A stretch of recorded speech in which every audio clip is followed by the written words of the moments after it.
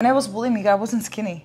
That's the craziest thing that I was not skinny. I wasn't fat, but I was chubbier. Yep.